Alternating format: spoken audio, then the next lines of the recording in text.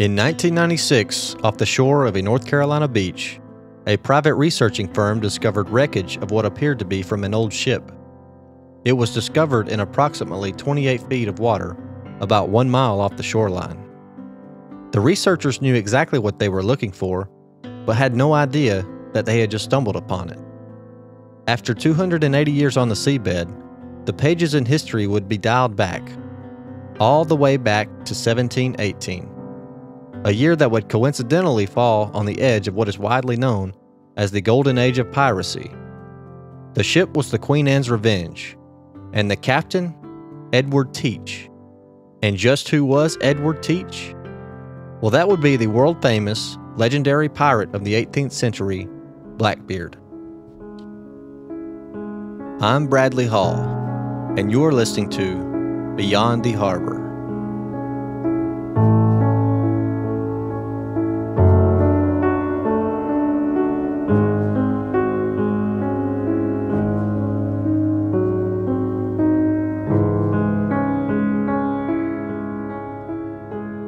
The Queen Anne's Revenge is arguably the most famous pirate ship of all time due to the link it has with Blackbeard.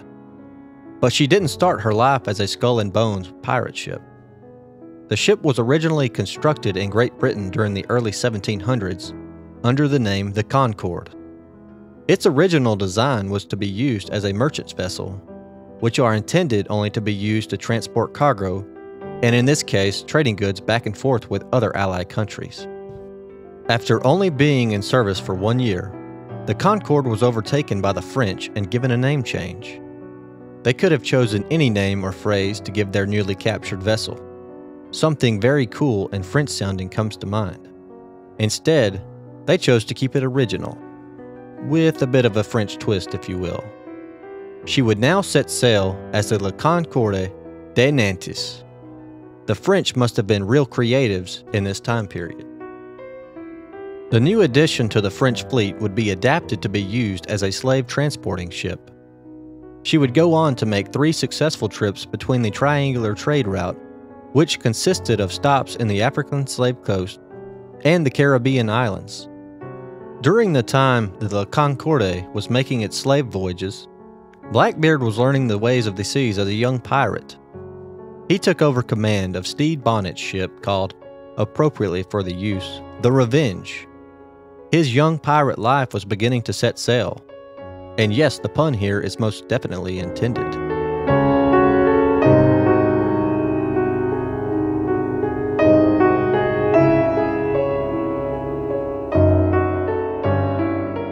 On the 28th day of November in 1717, Blackbeard's ship attacked a seemingly average, non-hostile merchant ship carrying slaves. After firing across the broadside, killing several crewmen, it forced the captain to surrender to the pirates. The La Concorde was now in Blackbeard's possession, along with all the cargo that was aboard. It was a pretty obvious move here as to what their intentions with the new ship were going to be, right? But first, they were going to have to name it. And as the title of this episode suggests, the name Blackbeard settled on was the Queen Anne's Revenge. Albeit a bit long for a ship's name, it had a really deathly ring to it. It is also believed to be based off the sympathy Blackbeard had to the Jacobite cause, with Queen Anne serving as the last Stuart monarch. Either way, what a great name for a pirate ship. After renaming the Concorde, Blackbeard then began a total renovation overhaul of the ship from top to bottom. This is a crucial move if you are a pirate looking to intimidate measly merchant ships passing by. He had the ship armed with 40 cannons and the cargo holds filled with ammunition to take down any enemy ship that he may come in contact with. His first attack would be on a ship called the Great Allen. Blackbeard and his band of bloody pirates forced the crew of the Great Allen to surrender. He ordered them closer to the shoreline where they emptied their cargo holds and took all their possessions before burning the vessel to the ground, or in this case to the bottom of the sea. Blackbeard's next encounter while captaining the Queen Anne's Revenge would be with another merchant ship named the Margaret. The Margaret was captained by Henry Bostock. The story of this encounter doesn't play out as a normal pirate on civilian crime most would believe to be told. There was no sword fighting, cannon blasts, or walkings of the plank. Instead, Blackbeard and his crew took the sailors prisoners for about 8 hours while they pillaged and plundered the Margaret's payload. After the ransacking, the next logical move as a pirate would be to kill or enslave the prisoners and turn their vessel to ash. After all, isn't that what the history books teach? But Blackbeard had other ideas. He let Henry Bostock and his crew return to the Margaret unharmed and was allowed to sail away without a scratch, albeit a much lighter payload than he arrived with. Although the cargo holds were emptied, I'm sure Bostock appreciated the new speed and maneuvering capabilities of his ship. Or maybe he was just happy to still have his head. Bostock went on to return to his base of operations on St. Christopher Island. He then reported what had happened to him and his crew to the governor, Walter Hamilton. Hamilton wanted a full breakdown of what Blackbeard and his crew were up to on the open seas. Bostock gave up many details, including how many ships and crew members Blackbeard had at his disposal, and also future plans that they were going to lie in wait for an expected Spanish armada that was rumored to have boatloads of gold and silver aboard. Again here, the pun is intended. The description Bostock gives about Blackbeard is the first recorded account of his appearance where they ultimately derive his pirate nickname. He is described by author Charles Johnson as, quote, "such a figure that the imagination cannot form an idea of a fury from hell to look more frightful."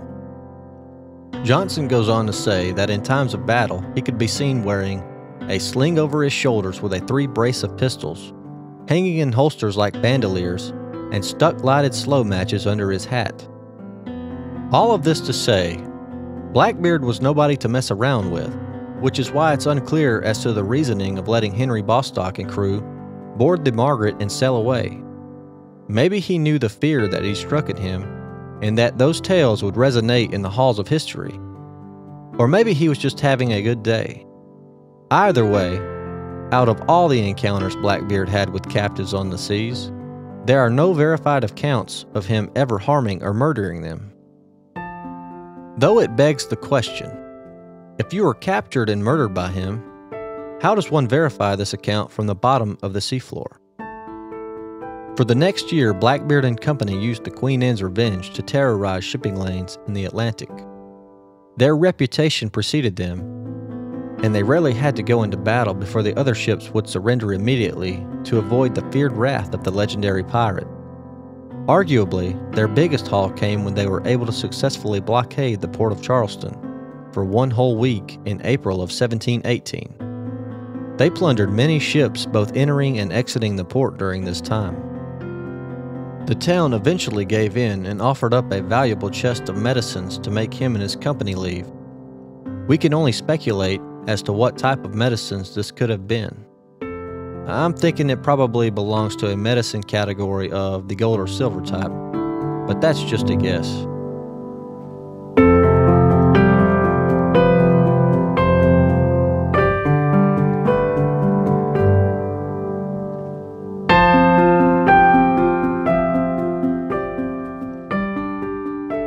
For the next couple of months after the blockade, it is unclear the moves that Blackbeard and his crew made. Probably some usual merchant stops here or there, just to keep the bills paid. You know, typical pirate business. The beginning of the end of the Queen Anne's Revenge is kind of funny to me. She didn't go out in the blaze of glory between a pirate and a navy battle or any other enemy ships. There was no glorious ending to this well-used and rugged pirate ship. The pirates set sail to enter Old Topsail Inlet in North Carolina. Today it is known as the Beaufort Inlet. As the Queen Anne's Revenge set sail with Blackbeard at the helm, he ran the ship aground on a sandbar about a mile out from the shoreline. Truly a rookie blunder for a well-seasoned pirate, if you ask me. It was here where they were forced to leave behind their beloved ship that had brought them so many victories on the Atlantic. If it were you who fell victim to one of their plunders, I could see this as being a glorious day of celebration. Finally, the Queen Anne's Revenge had made her final voyage and met her ill-witted fate. a sandbar. Researchers over the years uncovered supposedly 2 eyewitness accounts that would help shed light on the approximate location to where the ship was lost.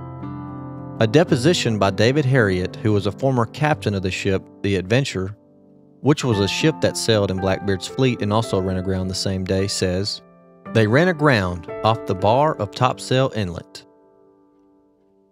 Captain Ellis Brand of the HMS Lyme wrote a letter dated July 12th of 1718 to the Lords of Admiralty and stated, "On the 10th of June or thereabouts, a large pirate ship of 40 guns with 3 sloops in her company came upon the coast of the North Carolina, where they endeavored to go into harbor called Topsail Inlet, when the ship stuck upon the bar at the entrance of the harbor and is lost, as is one of the sloops." The sloop he is referring to here is the Adventure, as mentioned in David Harriet's deposition on the incident, as David was aboard the Adventure when the ship was grounded.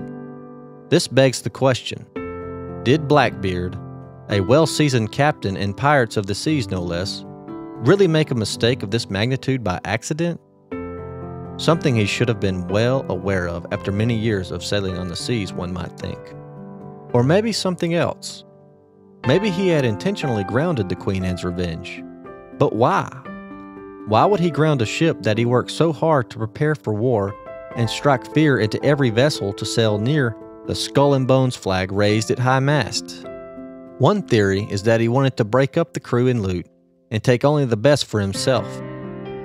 History will probably never know the truth about the ship's grounding, but it's definitely fun for us to speculate on. Either way, after she was lost to the sandbar, Blackbeard, along with his hand-picked crew and the most valuable of all the plunder they had gathered through the years, had disembarked and made an escape, leaving the rest of the crew behind to fend for themselves.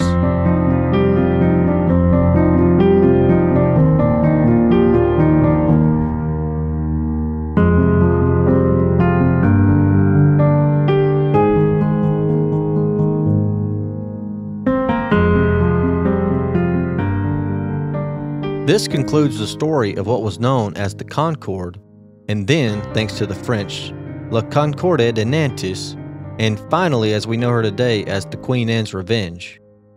For the next 278 years, the ship lay waste at the bottom of the sea, thought by many to never be seen again, until one day in 1996, a private research team led by Mike Daniel of Ingersoll Incorporated discovered her based off the approximate location of only 2 records that existed of the event. For 15 years, the Queen Anne's Revenge was excavated, and finally in 2011 was confirmed to be the ship that everyone expected it to be. The ship belonging to the legendary pirate himself. The shipwreck has now produced over 300,000 artifacts, including weapons, cannons, medical equipment, and a massive anchor. Today, many of these artifacts can be viewed on display at North Carolina's Maritime Museum in Beaufort, North Carolina. The story of Blackbeard doesn't end with the grounding of the Queen Anne's Revenge. Hang around a minute and I'll tell you all about how the legendary pirate ultimately met his demise.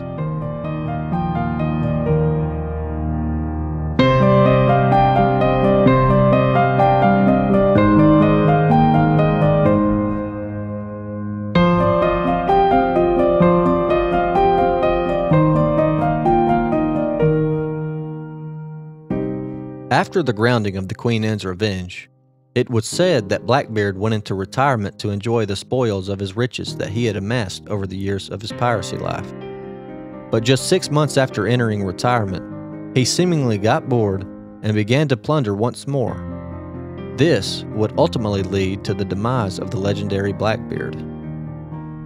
He met his match on November 22nd of 1718 with a battle against Lieutenant Robert Maynard of the British Navy. A hefty incentive bounty was offered for the head of Blackbeard. Maynard found Blackbeard and crew on the inner side of the Oracoke Island. The actual history of this battle is not very clear. Most reports state that Blackbeard was able to blast his way through, cutting Maynard's fleet by a third. One way or another, Blackbeard's ship eventually ran onto the sandbar. This may be a tip of the hat to how he ran the Queen Anne's Revenge aground as well. Maynard had kept most of his men below deck to act as a surprise attack to spring on the pirates. The two ships came together, and what was about to ensue would be a battle that could be plucked directly out of a Pirates of the Caribbean movie. Blackbeard led his men aboard, unaware of the manpower Maynard had hidden away just below deck. Suddenly, Maynard's men burst out from below and began the full-on assault of the pirates, attacking them with flintlocks and swords in close combat. One account actually indicates that Blackbeard was able to break Maynard's sword away and got the upper hand on him.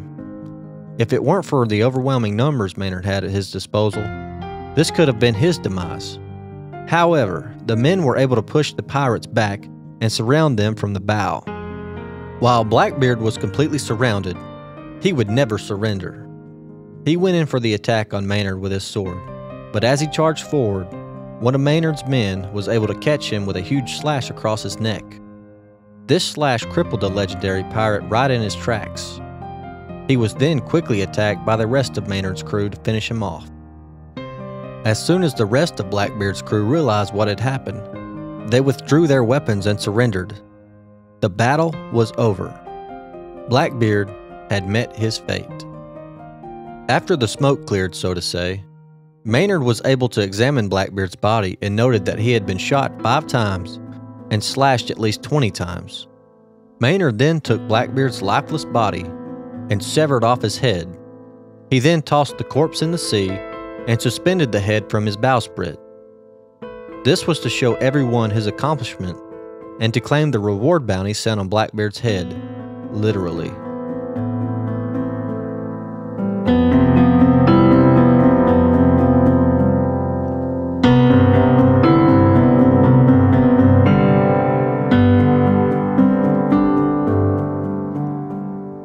Just as the demise of the Queen Anne's Revenge ended on a sandbar, ironically so too did the life of her legendary captain, who will be forever echoed in the halls of history.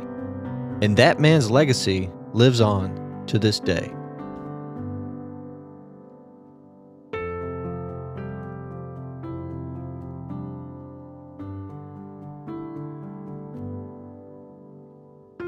This episode was written and produced by me, Bradley Hall.